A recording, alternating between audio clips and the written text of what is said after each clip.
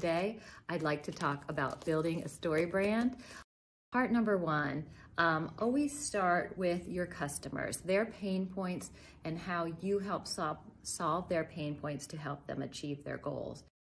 Part number two of this tip is you are always the guide in the story and the customer is the hero. That goes for your website, every brochure you write, every email you write. You are the guide and they are the hero. Tip number three, if you confuse, you lose. So always avoid jargon on your websites and in your emails and your marketing messaging because people are inundated with thousands of messages all the time. So if you are using jargon, you are going to lose their attention. So if you confuse, you lose.